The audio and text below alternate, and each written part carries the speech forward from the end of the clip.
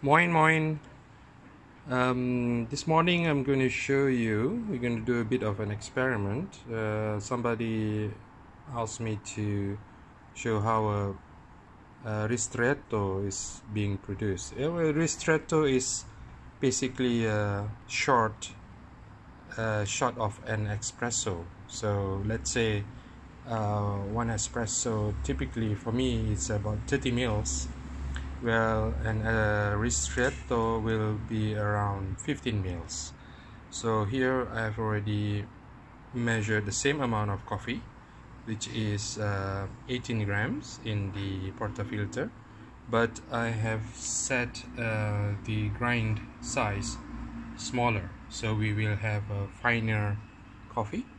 So that will, in a way, with the same temp that we use, the same pressure that we use for the portafilter, for the coffee, it will restrict the flow of hot water through the finer grain coffee, and this will, in a way, indirectly limit the output or the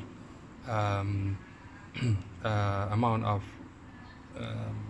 espresso that comes out, and that becomes ristretto. So here I have two cups. One is the usual shot cup, and the other one is a beaker, so we can measure how much will come out with this new grind size, same temp, and same amount of coffee, and we will see if the time that we use should be the same as we do a normal double shot espresso, which is around 23-25 seconds.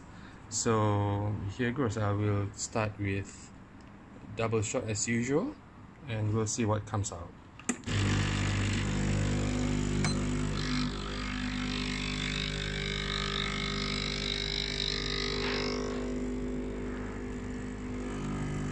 Good pressure.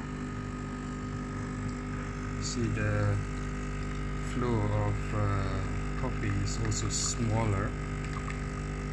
It comes out to yeah, that's right. So here we have a restricted amount of coffee.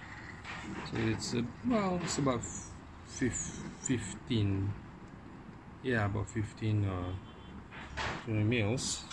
So that's a ristretto for you, and we can use this to make piccolo, means a white coffee with hot milk, but in a smaller amount. So with this amount here, I will make a piccolo to come up with 100 mils of milk.